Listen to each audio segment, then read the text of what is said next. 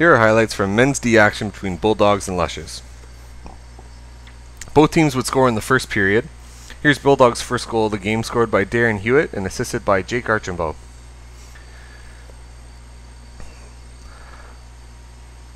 Lushes would add a goal in the third period on a rebound from Artemel, scored by Anthony Amel. Bulldawgs would have a big third period with 3 goals. Here they maintain possession of the ball in the Lushes zone, firing several shots on net,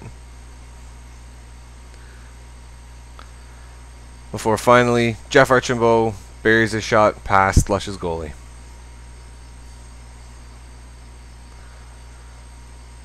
Final score in this one, Bulldawgs 5, Lushes 2.